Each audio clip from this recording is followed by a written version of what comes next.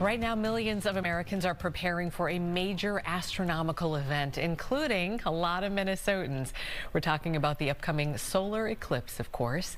It is the first of its kind since 2017, and it'll happen on Monday. Yeah, some Minnesotans are traveling thousands of miles to see this phenomenon, while others plan to make the most of it right here at home. Our Maury Glover joining us now with more on all of the viewing options, and this is going to be a fun one to see across the country, Maury. That's right. One local museum official is calling this solar eclipse a rare and elusive event. And while many Minnesotans will watch it at home, others are hitting the road.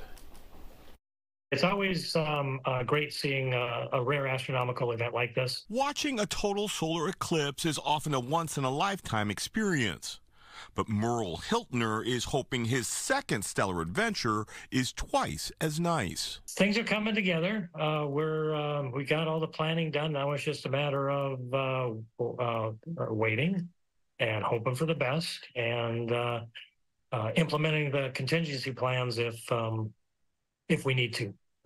Hiltner is one of several members of the Minnesota Astronomical Society who are meeting up in Texas to be in the path of totality when the moon passes between the Earth and the sun on Monday. The amateur astronomer says he traveled to Nebraska to see the last eclipse in 2017 and was so moved by the celestial event, he drove even further this time, 16 hours, to do it again. You want to experience it because seeing pictures, seeing video, just doesn't do it justice. Officials at the Bell Museum at the University of Minnesota say the moon is only expected to block about 75% of the sun here in the metro. They say Minnesotans who don't want to travel can watch the action through one of their solar telescopes or buy glasses with special filters to avoid permanently damaging their eyes by looking directly at the sun. I think the easiest thing to do is to go outside and look up.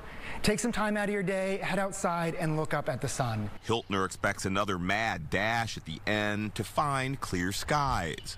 But being back in the shadow of the moon would make it all worthwhile. Even if it's overcast and we get shut out, it's better to try it. I regret things that I don't do more than giving this a try.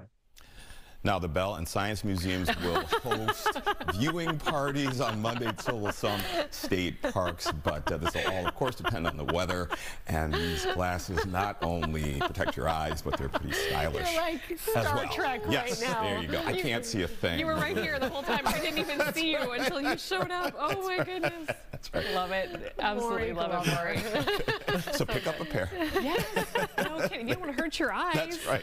Okay, take those off before you walk out of here. Okay, I know. I'll stumble around. Okay, all right. Bye-bye. Thanks, Maury.